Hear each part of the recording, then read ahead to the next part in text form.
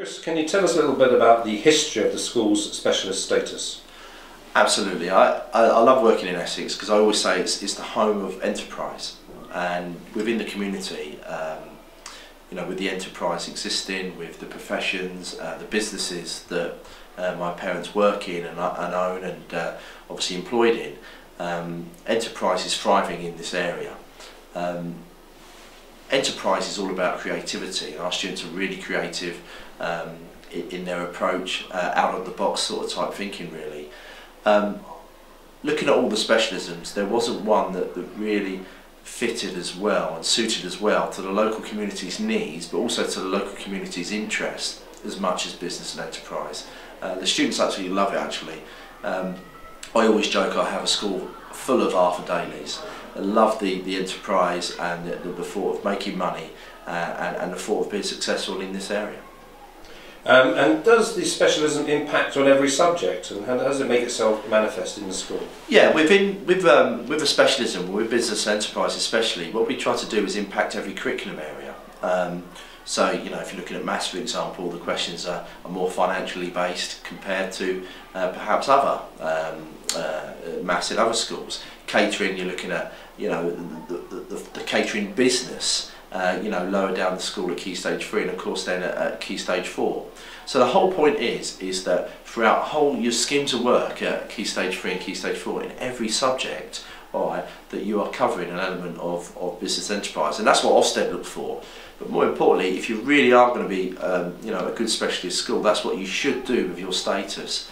You know, you should actually embed it within the ethos and the culture of the school, and you know, within every lesson that the students attend. And as a business enterprise college, in the midst of a recession, how does the recession reflect upon the teaching and education? Well, I think it makes, I personally really think being a business and enterprise college at this time is fascinating, absolutely fascinating, because the students, the interest obviously from the media that's being generated is overspilling into school. So they're coming in and asking questions about, you know, what does credit crunch mean? What is interest rates, what will happen, and it's generating interest outside that's overspilling into school. So it's making what we're doing here even more practical, and it's making it even more relevant.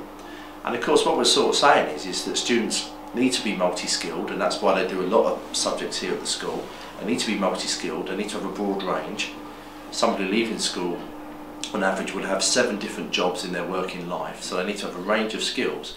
But more importantly, what we're trying to give them the skills of enterprise. It's hard to teach aspects of creativity, right? But you can certainly work with the talent that you've got, and certainly also within the business aspects.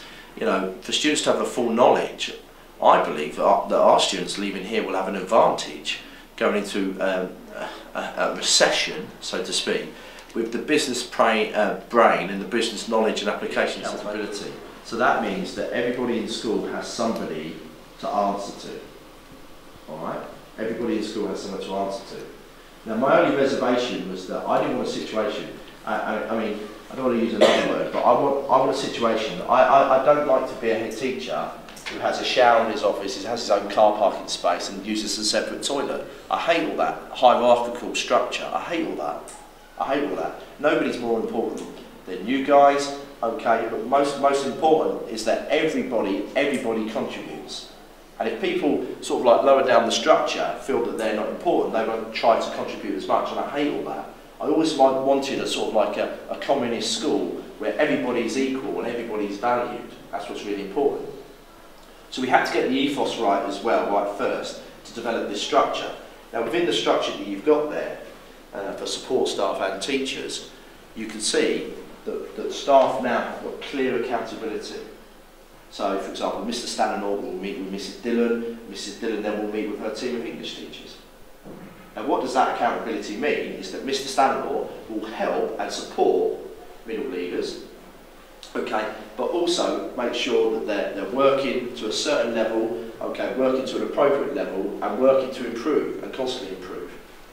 And in the end we didn't have enough of that second scenario, so that's why we got the structure in there. And basically what was happening is that staff was sort of saying also that they needed some more structure. They didn't know who to go to. Do you understand? It wasn't there. And I mean, to be fair, you know, a few years ago as well, we were a new school and we were growing, so it was the right time, I felt, to do it. What motivates you the most and why? Me? Well, what motivates me the most, okay, is students and student success, alright, without a shadow of a doubt, alright. You probably think this is, you know, my friends have got, I've got a statistics degree, my friends have got a statistics degree, they're earning far more money than me, I'm not bothered about that, I'm totally contented and happy in what I do, alright, because what I get is priceless, and I'm not just saying this, because I've said this when we were in assembly, is student progress. When students are making progress and the school's doing well, I'm really happy with that. And also with that is staff progress. Now I said to all the teachers at the start of the year, I like all students and staff gaining successful qualifications. So all you guys are working towards your SATs at the moment and your qualifications. You don't know this, but I've got 80% of staff working towards an accredited qualification of some kind. Because that is a success currency. So for me, students achieving success qualifications and staff achieving, and staff getting better in their practice, so improving as a teacher, improving as a cleaner, improving as an LST. You know, we've got some LSTs who are doing their GCSE maths and English to become better LSTs.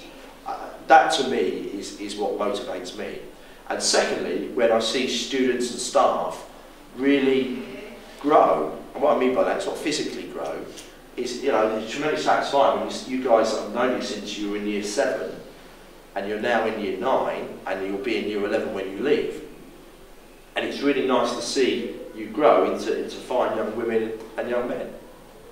And you go off, and that's you know, you go off with confidence, with qualifications, you know, and you go off with a real chance to have a nice life.